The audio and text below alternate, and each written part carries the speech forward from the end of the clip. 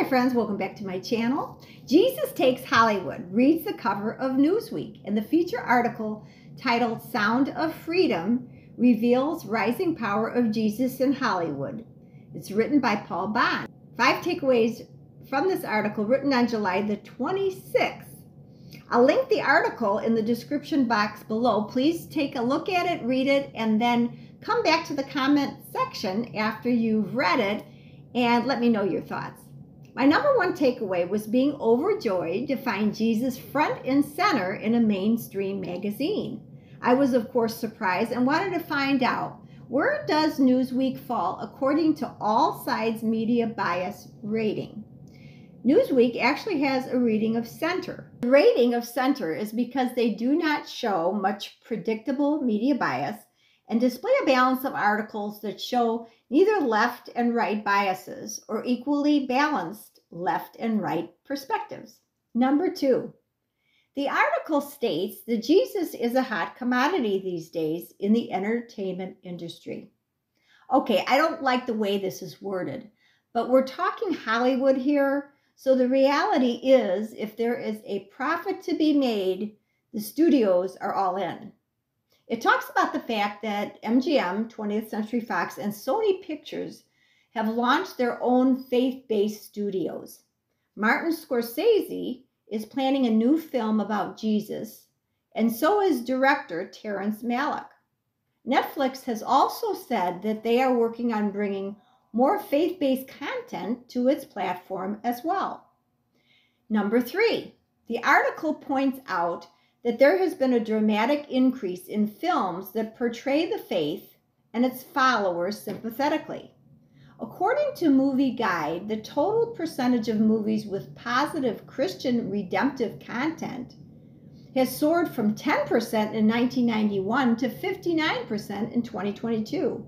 Chris Detweiler, president of the Wedgwood Circle, a nonprofit that has raised $1 million for faith-based movies like I Can Only Imagine, Silence, and The Last Days in the Desert, said, "There's a deep hunger for spiritually significant stories rooted in eternal questions of life and death and life after death.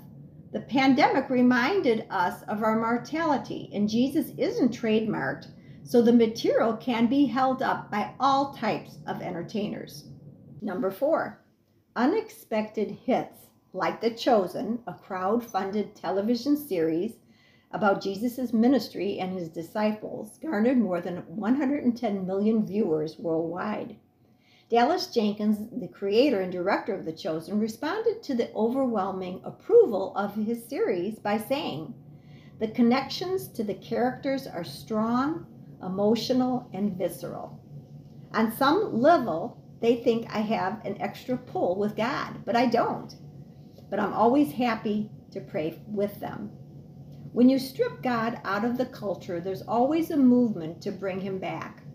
In the past 30 years, God's been pushed from schools, government, and public forums. The Chosen is a response.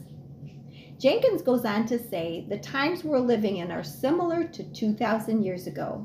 There was oppression, followers of Jesus were divided, there were groups fighting for control, and people were struggling spiritually and emotionally. Jesus said he wasn't there to start a war or win a battle, but to change hearts."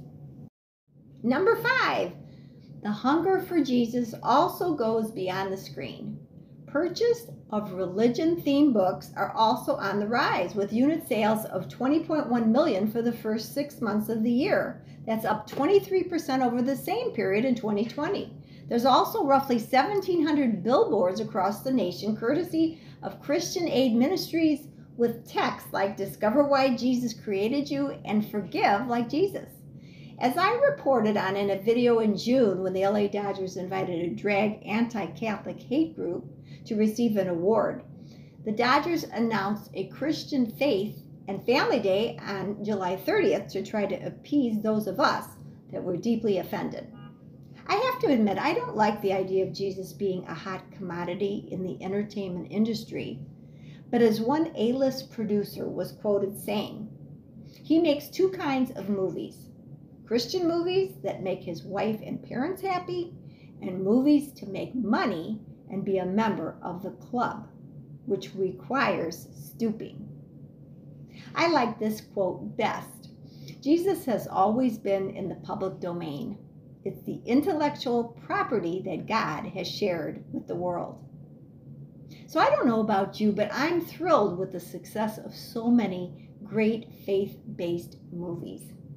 I think we're going to have the potential of seeing amazing artistic works in movies, television, books, and even video games.